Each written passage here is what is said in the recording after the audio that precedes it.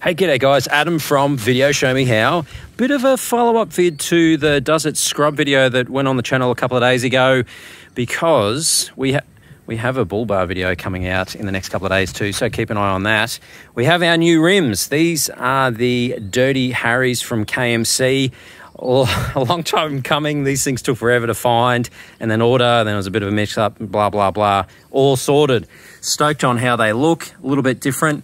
These are a plus 18, so all that advice about plus 20s is the way to go. There you go. That is the poke or non-poke from a MAXXIS Razr AT. These are a 285 65 18 like you saw in the other video, and at a plus 18 offset we have absolutely no poke. They are completely flush with the ISUZU DMAX X-Terrain.